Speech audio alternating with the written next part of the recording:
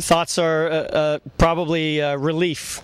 Glad we found that goal. It looked like we were going to score, but sometimes in soccer it looks like you're going to and you don't. So I'm just happy we got the goal and got a result, and now we can focus on, obviously the bigger task for us is a conference game on Saturday.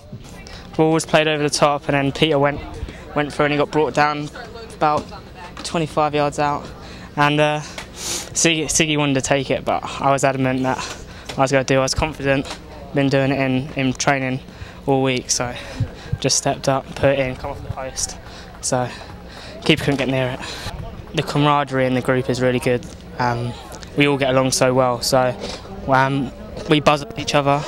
We're a hard-working team. Sometimes we could probably keep the ball a little bit better, but I don't think you can get a more honest bunch of lads, and we all get along so well, so I think that we'll do something this season. Well, I think when we move the ball and we are urgent but patient, if that makes sense, we find seams and we create chances.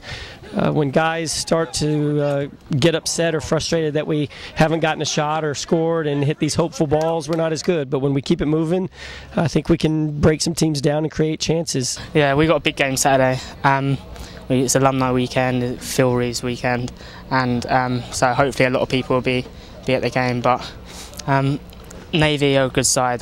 It'll be a tough game on Saturday, but I think we're ready. I think we finished with a shutout as well, so we're hard to break down. So I think we'll get a result on Saturday.